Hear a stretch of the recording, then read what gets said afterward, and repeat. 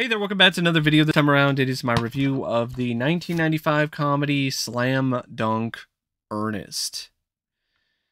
Now, this is one of those films that I only decided to pick it up from a place called Stuff here locally because it was super cheap. And also because of the fact that, I thought maybe it might be worth it for a laugh. Just to see how dumb this movie is. Sometimes I do that. And usually it's against my better judgment, but when it's like a really cheap price, it's like, okay, sure, I'll take a shot on this one. Also, I tend to like a lot of basketball movies, even ones a lot of people consider to be lame, like Air Bud or Eddie with Whoopi Goldberg. So I thought maybe there could be some fun to be had with this one. No, this film is anything but a slam dunk. It's a total airball. This is the last film that was made under the deal with ABC Studios with M. Shell, and this is the last Ernest film to have any semblance of a genuine budget behind it, but it still doesn't look like that. Like, it's crazy to me that these Ernest sequels at this point in time, they all had budgets of like $3 million, but it never really seemed like it was ever on the screen. Like, did they give the entire budget to Jim Varney or Kareem Abdul-Jabbar to agree to be in this movie? I have no idea because it doesn't show up on the screen. This one, it features the return of John Cherry as the director. And is it a triumphant return compared to Coke Sam's? I mean, not really, but it's definitely a step up. I gotta be honest here. The film looks better. It's more consistent in terms of its style, in terms of the direction. It's not the car crash that was Ernest Goes to School. It actually looks like a direct-to-video movie, or it doesn't look like an episode of a TV show. So I'll give it that. But it's very small praise because the same just lethargic going through the motions direction is still present here compared to what Cherry did in other Ernest films. I don't think his heart was really in it at this point. He was just doing it because he, was paying the bills. And really, he wasn't really getting a lot of other opportunities to direct other than doing these Ernest films. The opportunities were few and far between. I mean, if you look at his filmography, he didn't direct a lot other than these Ernest movies. So the only way he was ever getting opportunities to direct anything like this is through these Ernest films. I mean, he did some other stuff later on. He did a Laurel and Hardy reboot in 1999 in some film called Pirates of the Plane with Tim Curry. But other than that, like, he didn't do anything else. Other than, the Riddle of the Gloom Beam, which was awful. So it was just one of those things where he never really had an opportunity to do anything else. So I think at this certain point in his career, he just started to lose passion for doing Ernest films. It was just another job for him. And you can really see that in the direction, especially when it comes to the basketball scenes. There's no real life to them. Energy, sense of excitement. Even some of the dream sequences, even some of those moments, there's not much to them. Or the nightmare scenes where Ernest is essentially hallucinating that he's, I guess, being courted by the devil, but then you kind of find out that he kind of is. He was manipulated by this demon who's, I guess, disguising himself as some sports agent for some reason. But yeah, and I know for a film like this, maybe, criticizing the direction this much is maybe a bit overboard. But I don't think it is, because I've seen what John Cherry can do, and he's done a lot better work in Ernest Scared Stupid, or Ernest Goes to Jail, or Ernest Goes to Camp, or Saves Christmas. Like, he's shown that he can actually be a pretty decent director. But yeah, I do really feel that this was at the point in his career where he was like, you know, it pays the bills. And that's really about it. Now, the screenplay, which is also by John Cherry and a guy named Daniel Butler, this really feels like something that you would see if there was an Ernest cartoon. And I still am surprised we didn't get one. I know there was a plan to maybe do an Ernest film where it was a collaboration with the WWF, but it was at the time when they were starting to get ready for the Attitude Era, so I don't think that would really fit. Can you imagine Ernest going up against Mankind and Stone Cold Steve Austin, or the Rock? The Rock going up and doing a promo on Ernest? I can't, but at the same time, I wish we had that rather than this. I definitely do. You know what would make more sense is WCW. WCW makes a lot more sense, and I could have honestly seen WCW doing it. Having, Ernest involved in the WCW shenanigans. Having Ernest be a member of the NWO. But yeah, see, that's the thing. Like, I'd rather talk about that what if than what we actually got here, because this is just boring. This is such a generic screenplay. And say what you want about Ernest Goes to School, at least you had the interesting dynamic of smart versus, normal Ernest. Here you have Ernest gets a magic pair of basketball shoes from the Archangel of Basketball, played by Kareem Abdul-Jabbar, who's slumming for a paycheck, and the magic shoes make it so he can leap like 10 feet in the air, like he's got flubber in his shoes. Imagine those scenes in Flubber where Robin Williams puts flubber on his shoes and jumps and does all these crazy slam dunks. But imagine it being even lamer and like even worse. That's what you get with all of the scenes involving basketball with Ernest and his magic shoes. Also, there's this plot with the basketball team who also work as these cleaners, and the way that it's written by, I think, two white guys, it's kind of racist at times, which makes it kind of uncomfortable to watch. But also the way that they're written makes these guys come across like total dumbasses and dipshits. Why are you practicing your basketball moves in a mall? Like, they put up a basketball hoop and they start just practicing in the mall. I'm like, are you kidding me? There's no gym that you can practice in. You'd be better off practicing outside, like in one of your teammates' front driveway, than in the mall. That's a liability waiting to happen. And especially since Ernest is also on your team, or not the basketball team, not yet anyway. He's there. He's a part of the cleaning crew. So yeah, when you have Ernest on your cleaning crew, you definitely shouldn't be playing basketball indoors. And, that's what happens. Predictably, Ernest does something, ruins something, causes a fire, they get in trouble. Ernest takes the fall. They have some newfound respect for him for whatever reason, and they let him be a part of the team because he just wants to be one of the guys. I just want to be one of the guys. I just want to play basketball.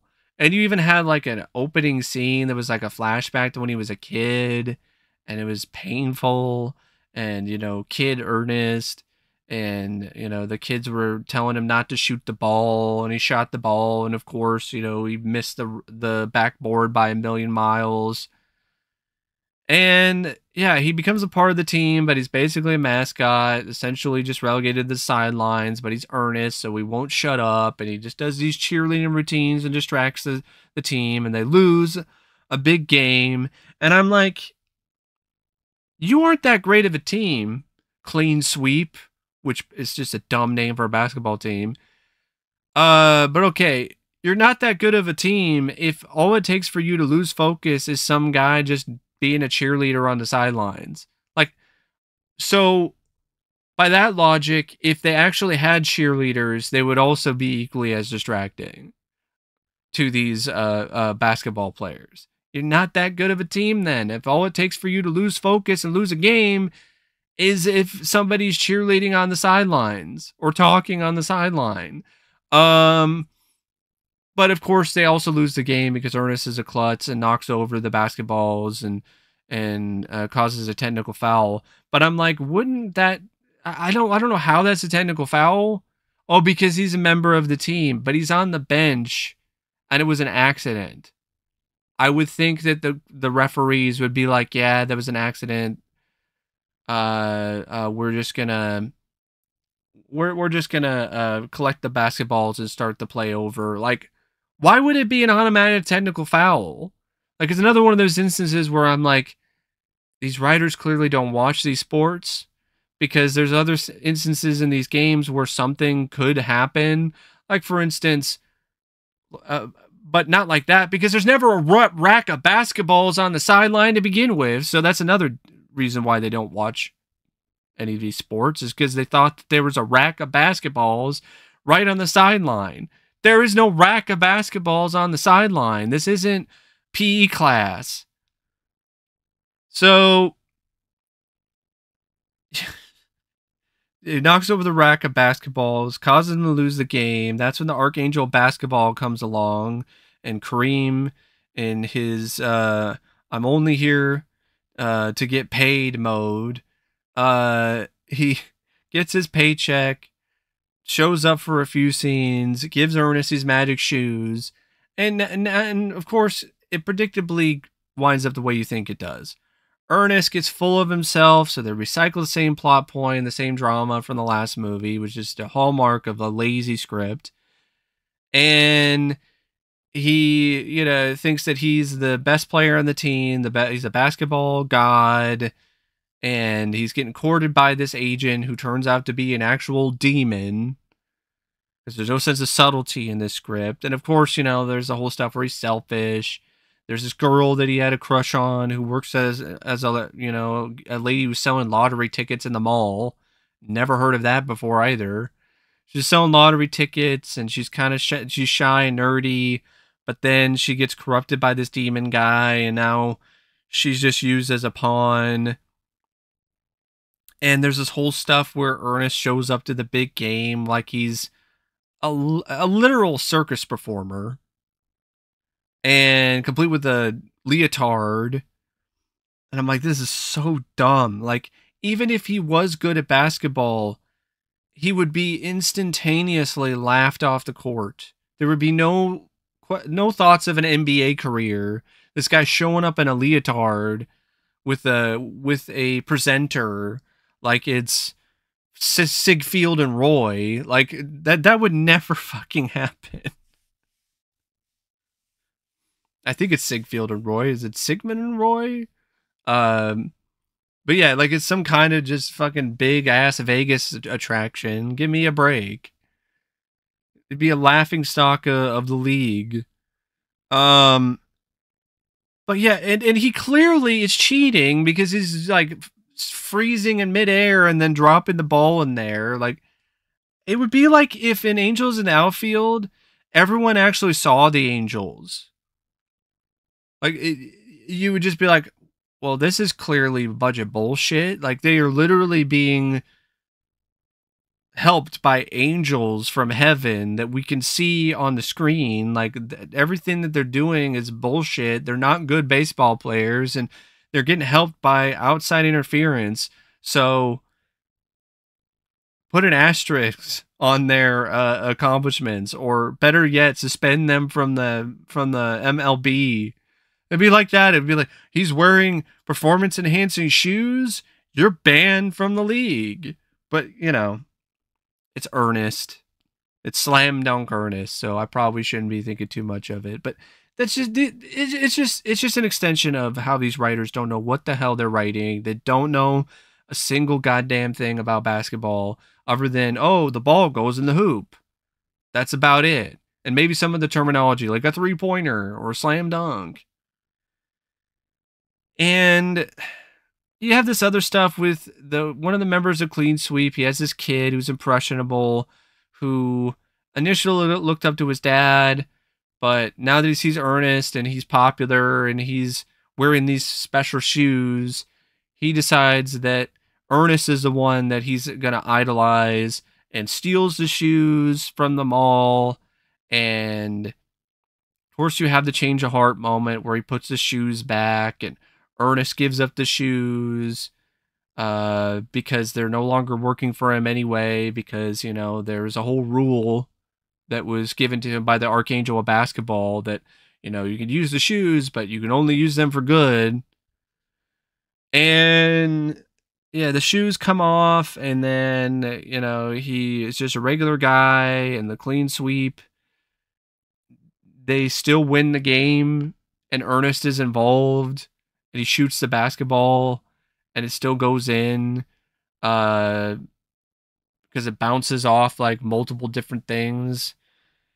And I'm just like, okay, all right, whatever. At least the movie is over now, and I don't have to sit through any more of these Ernest films. Oh wait, there's two more after this, and they're even worse. But yeah, this script is not see, I almost dropped it. Like, my body physically didn't want to hold this movie anymore. That's how bad this film is. But yeah, it's not hilarious, and it's not high scoring. It just isn't. Just a bad script, just a bad concept to begin with. An Ernest movie where he becomes a basketball player with magic basketball shoes. That's stupid. That would barely work for like 10 minutes of an Ernest cartoon. And the cast, I will say this, the cast is better than Ernest Goes to School. Like, Jim Varney, he still means well. I still don't hate the character of Ernest, even though I don't find the character as entertaining or as fun to watch. I find a lot of the stuff that Ernest does in this not funny at all. But Jim Varney, he's still trying, and he's still doing his best. And he's still charismatic, and he still has that likable, aw shucks sort of thing going on with his character. Kareem Abdul-Jabbar, sleepwalking through his role as Archangel of Basketball. I wouldn't be surprised if he read his lines off of cue cards. Jay Brazeau, who played the devious demon agent Zamiel, just hamming it up like crazy, almost to the point where I thought it was Paul Bearer. Like, it would have made, like, that's where the WWF thing would have been fun, like having wrestling managers or different wrestlers play different roles. Like, you could have Paul Bearer play, you know, some kind of different manager who's really a demon, you know, something like that. That could have been fun. Would have rather seen that than whatever the hell this was. Louise Vallance plays this woman named Miss Irma Taradiddle. You also have Miguel A. Núñez Jr., who you might recognize. Speaking of Demon, he was Demon. He was Demon in Friday the 13th Part 5. You know, damn those enchiladas. He was also in Juwanna Man, which, you know what? Juwanna Man, as bad as that film is, that is a better basketball movie than this. That's saying a hell of a lot. But yeah, you have Colin Lawrence, who plays Tommy T.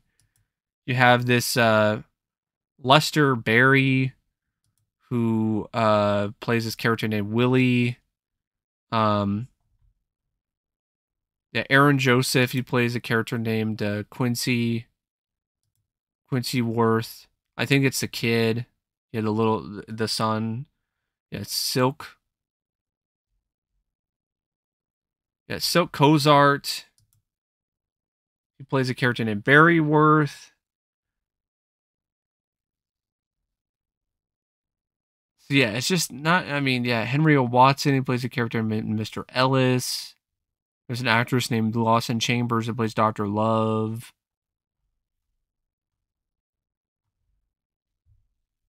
But yeah, it's not the best cast out there, but with Miguel A. Núñez Jr., there's some charisma, some personality there, and Yeah, Kareem Abdul-Jabbar is at least a sort of big name.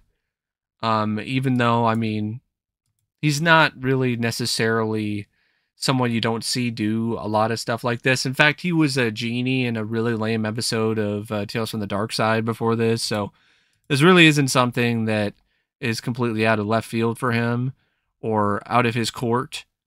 But yeah, I mean, the cast is a little bit better, but still not great. I mean, it couldn't even get any of the actual Charlotte Hornets to be in this movie.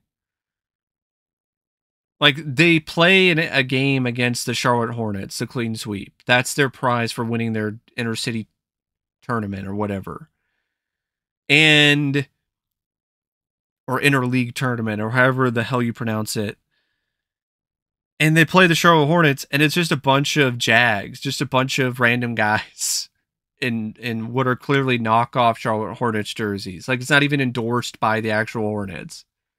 I'm like, wow, you couldn't even get any of the Charlotte Hornets. Like, you couldn't get no one. Like, not even Rex Chapman. You couldn't get a single Charlotte Hornet to be in this movie. But yeah, just the cast, it's not the best. And it definitely isn't a winning combo. Neither is the cinematography by David Geddes or the editing by Craig Bassett and Chris Ellis. The editing at times is just, it's not very fluid. It really is very evident in some of the basketball scenes. It really makes it very evident that they didn't really do a lot of choreography or honestly good choreography when it comes to the basketball scenes. It just gave people basketball and had them just play. The music by Mark Adler, it sounds like something you would hear in a generic advertisement. It's just incredibly one note, nothing special, and it's not paced that well. And it doesn't help that, yeah, it's 93 minutes, but there's not really a lot of investment in the plot because it's, oh, Ernest just wants to be a part of the basketball team and he screws up. And so then he gets gifted magic shoes and now he's playing basketball and he's scoring all these points and he's jumping super high in the air and just dropping the ball in the net. He's not even really dunking the ball most of the time. That's the other thing too. It's called Slam Dunk Ernest. And if you look at the scenes where he's, dunking the ball, he's just tossing it in the hoop. That's not a slam dunk. They can't. This movie can't even get slam dunks correctly with any sort of consistency. So, yeah, the basketball scenes, they're not fun to watch. You don't care about the drama involving the sports agent and the girl who Ernest has a crush on, who, Taradiddle, played by Louise Vallance. You don't really care about that whole angle. Don't care about the whole angle with the guy who, he's the leader of the team, and he has this strained relationship with his son, and his son looks up to Ernest instead of him, and he's got to find a way to make his son respect him and look up to him again, and does it on the court, and also gets a contract with the NBA, which is just pure hogwash and just absolute bullshit that would never happen. Some guy who plays in an interleague a basketball team, works as a janitor on the side. Oh, I never made it because I got injured. And he's like in his 30s, never get a contract for the NBA. Are you kidding me? He wouldn't even get invited to a training camp. So this is where, which I don't even know if training camps are a thing in the NBA. But yeah, he wouldn't get invited to even be a part of, one of those developmental leagues. Like, he wouldn't even get close to that, let alone to an NBA roster. I don't know. People are like, at this point, you're just kind of just randomly talking about random stuff. Yeah, because that's what Slam Dunk Ernest does. It slam dunks your brain cells, and so you're just left there reeling. trying to collect your thoughts. But yeah, just a bad movie, just not needed, a dumb idea, badly executed, and it's just the epitome of just lame. And another just cheap, rushed film. You can tell that it's another movie, just like the other two from this trifecta of terribleness, for the most part. I will say, yeah, Ernest Rides Again is better than these two, but better than Slam Dunk Ernest or Ernest Goes to School, but that's not saying much. It's still not great. And all of them were rushed. All of them were not really films that had a lot of thought put into them. They were just made super quick, super cheap. And it's painfully evident. I mean, when the majority of the movie and its attempts at comedy is just Jim Varney just walking around with crazy legs because his legs are supposed to have a mind of their own, you're in some pretty bottom of the barrel territory when it comes to a comedy. But yeah, just another one I would avoid. Like, not even for $1. Like, I'm regretting that I spent $1 on this, to be honest. It was a waste. It was a waste. I could have used that dollar for something else. It would have been a lot more worth my while. Could have been a lot better. I could buy movies at the local record shop for $1, and I'm pretty sure I could have bought a much better film for $1 than Slam Dunk Ernest. But anyway, that's my review and a little bit of a rant on Slam Dunk Ernest. And until next time, I'll see you later. See ya.